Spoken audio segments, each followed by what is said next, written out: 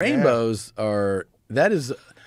it's so funny to think that University of Hawaii used to have rainbows on their helmets. Can't have it anymore. Well, that also, Too beautiful. I think the football team was like, can we get something else? Like, it was not even related to gay. They were like, shouldn't we be the Tiger Sharks? Yeah, it's like, give us, and they finally changed it. What are they now? Well, I forget but they put a more badass design on the helmets. But for years, it was a rainbow, because it was like Hawaii, it was supposed to be, and they were like, come on, man, we're supposed to be out to, yeah, that was on the side of a helmet. Now it's on the bottom, it's like that H, Isn't that crazy though? The rainbow has become, I mean, it's gay. Rainbow's a gay thing.